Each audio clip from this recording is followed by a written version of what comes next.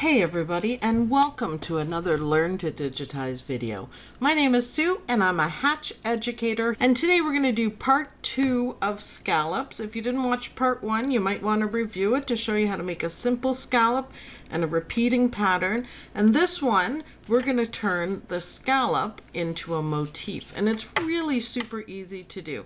The first thing we want to do is digitize open shape.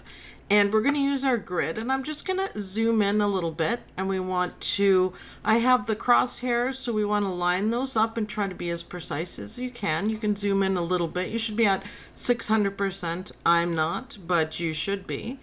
Left click, right click, left click.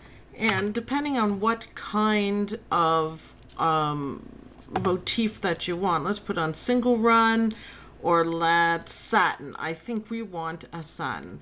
So if you look here, you'll probably be wondering, how on earth do I make a motif? Because there's nothing up here.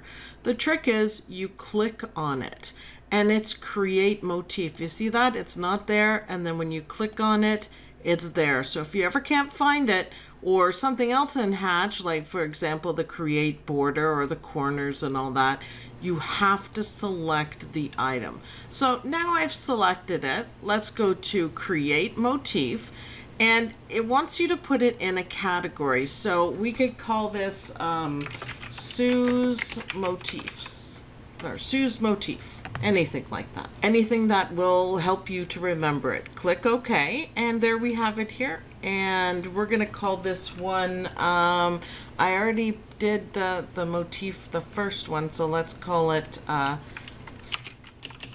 Scalloped Edge.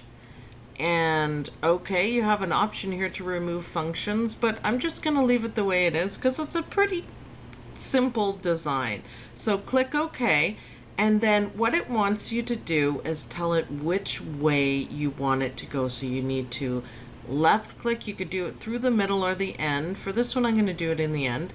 Left click, and I'm lining it up as best as I can. Left click. Once you do that, you're telling it how you want it lined up. So now it tells you pattern scalloped edge has been created in category Sue's Motif. Awesome. So let's delete that. Let's do digitize close shape, and I want it on single run, and I'm just going to show you how it works. So what I want to do here is make a circle. So I'm just, just going to rough it out. It doesn't even have to be a perfect circle. Let's just do a circle. That one looks pretty good. I will bring it down a little bit more, maybe one more. I'm just eyeballing it and match it up there, and we have our circle. Hit enter. Now I just left it on single run, but now I want to try my motif. And I can see if I hover over it, see how it says that? Sue's Motif, Scalloped Edge. So I know it's exactly right. Click on it, and voila, you have your scalloped edge. Now you can make the motif bigger or smaller depending on what you're doing, but because you're working, with an EMB file, you can make it bigger or smaller, and you can, change it around as much as you'd like.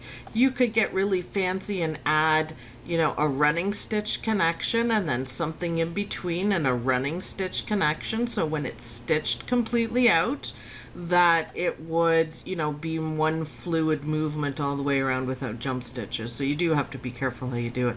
But that is how you create a scalloped edge motif to go around in a circle here inside Hatch Embroidery software. Thanks everyone for watching, and I'll see you guys in the next video.